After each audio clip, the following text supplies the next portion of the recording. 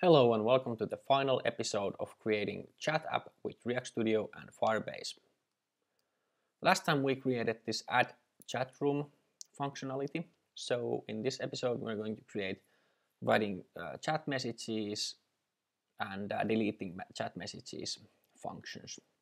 So after that basically the main app is ready. So let's start with creating the needed data stuff here. So first we need to create new data sheet which will contain all the chat messages. Let's call this chat messages. And then we need to use the Firebase connection and use in a collection ID we're going to use the path. And the path will be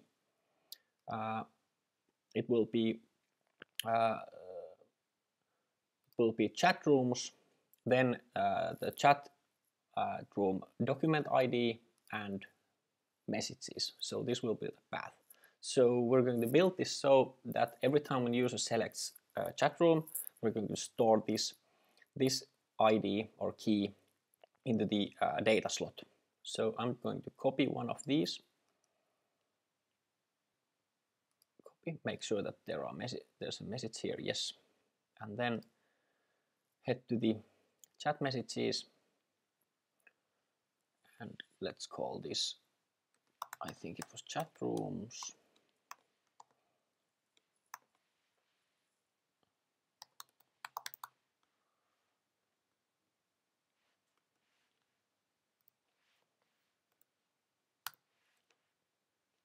So this way we're going to load one row here, and we're going to actually remove this and use data slot here instead of this static ID. So let's create the data slot.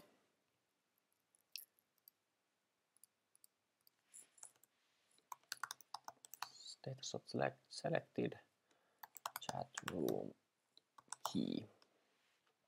And we can use, as a default value, we can use the value I just copied. So when you actually publish this to anywhere, remove this. But in a development phase, we have to have some kind of default value here. And I will copy this.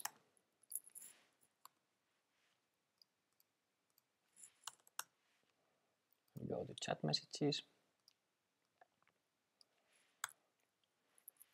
And as you can see, there's a hint how you can inject data slot value here. So we're going to create $sign slot name, and it should work like this. I can check it out by reloading data. And yes. So then we have all the things that we need in a data. Maybe we should, I think we should make a, for the query, we could make the order the results so that the last, the newest message would be in a bottom of the list. So I've actually already saved this order by here, so I can just copy it here. It's basically order by timestamp and ascending like this. And then let's head to the project map. We need a screen for chat messages. Let's call it chat. Let's call it messages. And a navigation bar for it. And then we need a component for writing message, and then we need a list for the showing the messages. So let's start with the list. And for the list we need an empty component. This will be chat item. So this represents one chat message. Make it a little bit bigger. And this will be the sender. So in this text field, we're going to keep the sender name or show the sender name. I'll put everything 10 points from each side. Then I can just copy, duplicate this so that the sender, and then we have, I think we will have maybe message, and this will be time. Finally, let's change the color for sender. I think we should use something like orange, like in WhatsApp, and create the properties also for this one. So this text will be sender username, and this property will be message body, and this will be the timestamp. And that is ready. So all we need to do is create a list, drag it list here, make it full width by clicking both of those, and take items. We're going to show chat messages here, so data will be chat messages, and the list item component will be chat item. And here we have our first chat message. There's a new feature called I think it's here. It's in element list. So scroll automatically to last item, and this can be applied to one screen at a time in one screen, and one list in one screen. So because we're going to want to have the messages so that the newest one is the bottom one, and then we want to scroll the list to the bottom one, so I will just apply this and use it. The scroll behavior will be auto. If I change it to smooth, it will be, the scrolling will be visible. And next we need the sending message component here. So I will create that from here. Send, and this component will actually just contain editable text area and a button. So there's a button, send, and I will make this so that it will be 10 points from each side. And perhaps do the same thing for button. Just click allow stretch, and -10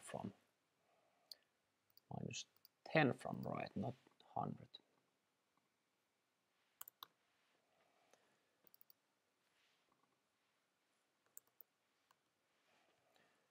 And let's call this text area message, so it will be more clear. And then select the send button. When user taps, save data, and we want to save data to datasheet. Select chat messages, and message body. This comes from the text area message. Obviously, it's this one. And sender username. This is stored in the data slot. You remember when we open the app, we store this username to data slot. So I'm going to change that one. And timestamp. This is something that we have to add in a script. So I just click edit script and make it so that input.timestamp. I think I have the script actually ready here.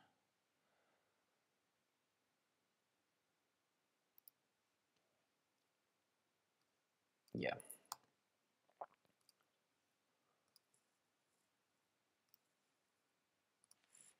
So we can just do it so we get the new date, and then input.timestamp will be current date get time. It will be the Unix time. Click save.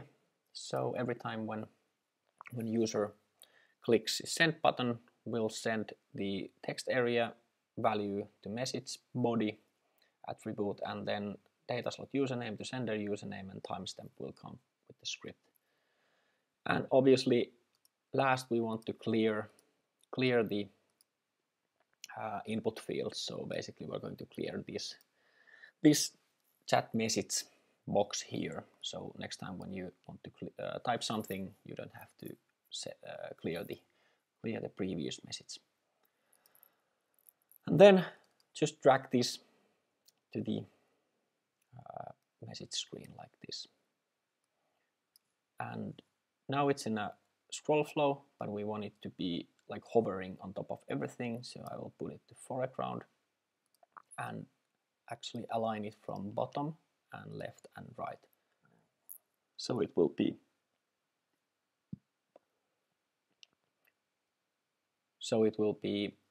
always on the bottom of the screen like this. And that's why actually we need to do one thing, but I'm going to show it you later.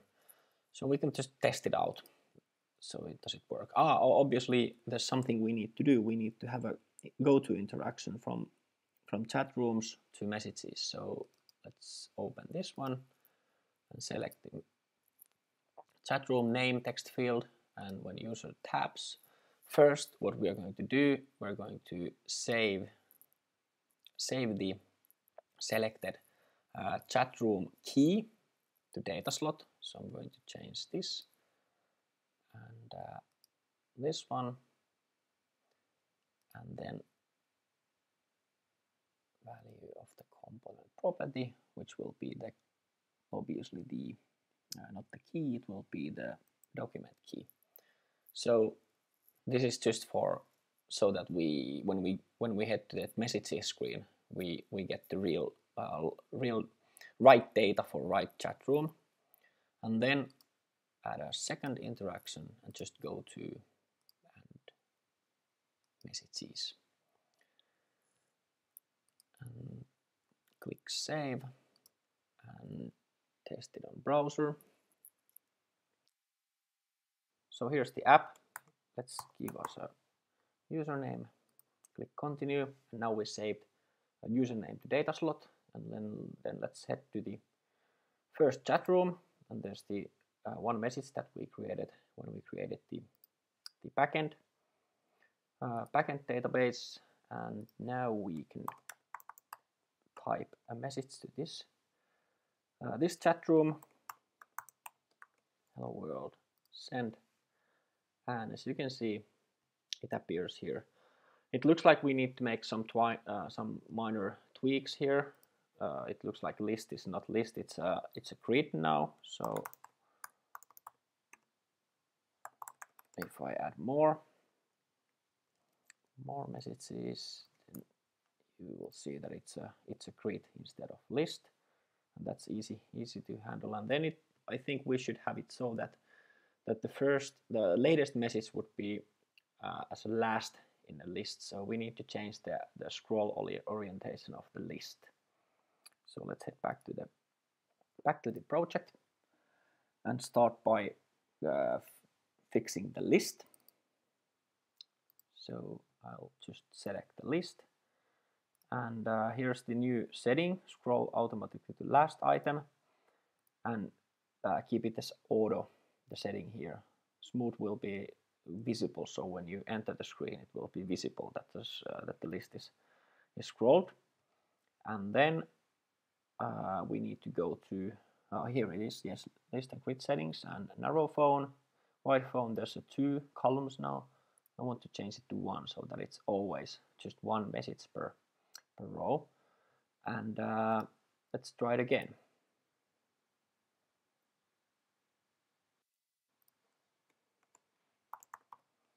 Let's call us team this time. And hello world. Hello everyone. And here it is.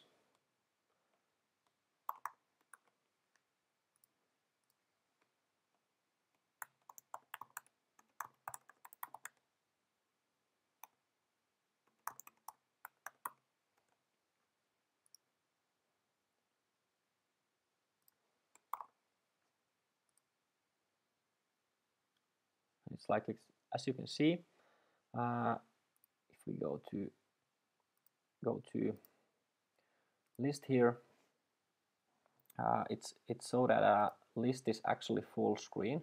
So it would be wise to add a spacer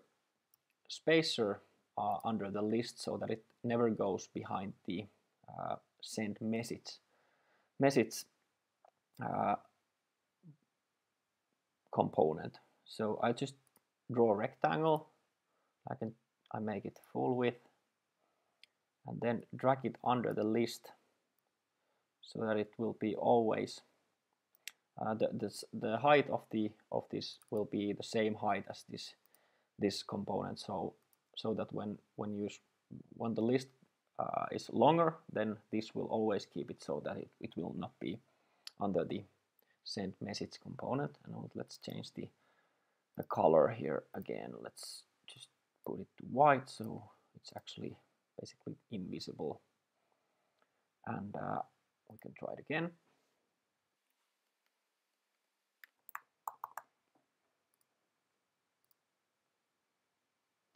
And because we used white color, it's visible here.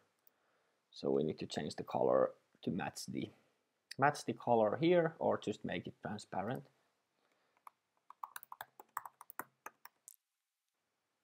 And John Doe is actually it's because of the timestamp it's shown here. So we can just go here and try to find that document and just delete that.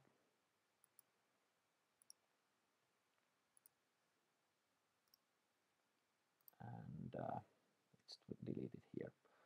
So I think one more thing we could add here is the delete button. So this is just for demo purposes. First I will just change the color of this rectangle, and I just put the opacity to 0 so it will be always like transparent. But let's go to message screen here. I will just add an icon button. I will put it on foreground group and align it from the right side and from top, and change the icon. I could use something like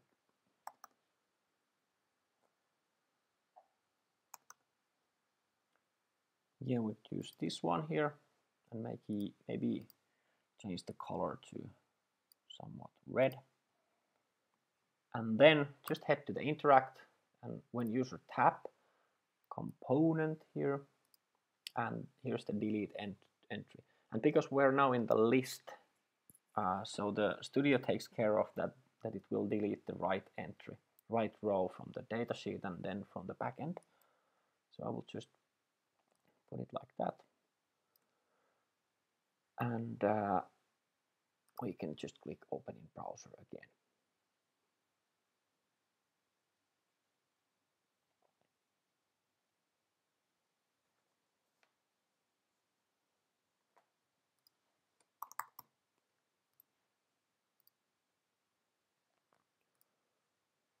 So I can just click here and the message will be disappeared.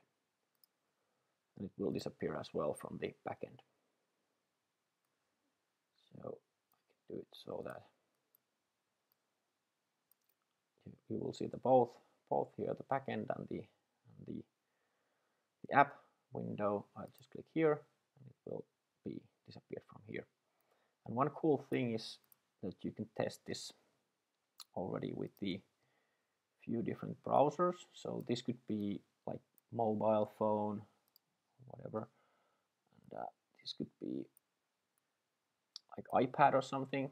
I will just use the local host, load the same here, same app to different browsers.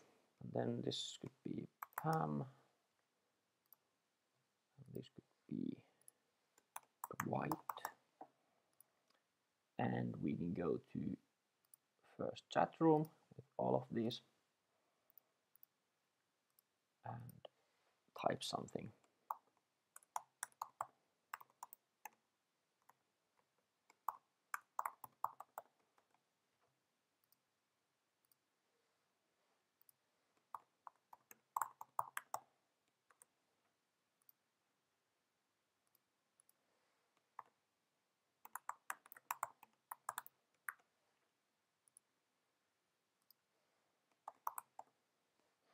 So you can see it's instantly updated to all of the screens here. So this is the basic kind of chat app structure with React Studio. In next following episodes, maybe we could do it so that we could add a like button and maybe calculate the likes for each message. And for that, you can use the cloud functions in Firebase. Basically, they are not that much of a React Studio's features. They are more about Firebase features, but it's easy to make it so that when you click a button, then it will add something to Firebase, and then that will trigger the cloud function for calculating how many likes for each chat message.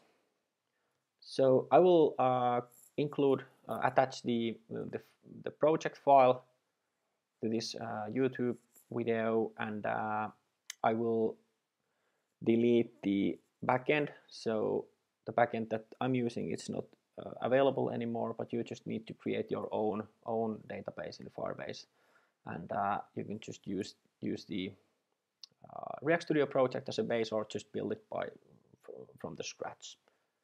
So thank you, and hopefully you enjoyed, and if you have any ideas, just send us a message to hello@neonto.com. Thank you. Bye.